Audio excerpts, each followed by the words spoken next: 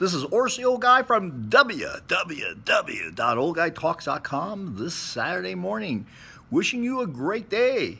And I want to tell you a little bit about what the old guy is listening to today, this week actually. The old guy doesn't read as much as he should, but he does listen to a lot of books on, well, not tape anymore. I'm showing my age, not tape.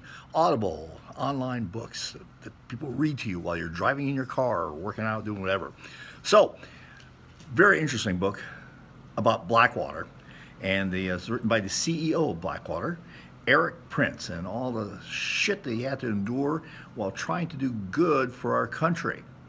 It's called Civilian Warriors. Civilian Warriors.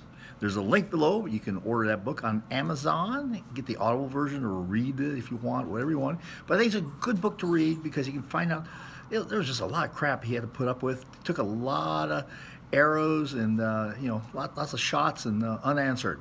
And a little bit of it is tell-all, but he's restricted in what he could say due to classified materials. Unlike Hillary, he did not have a server in his closet. So, read the book, listen to it, whatever, but I strongly encourage you to do that.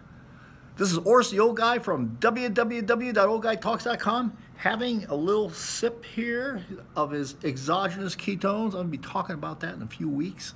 Got a big interview planned for you on that one. Actually, the interview's already done. I just got to edit it and just do some things and get it posted. Take care.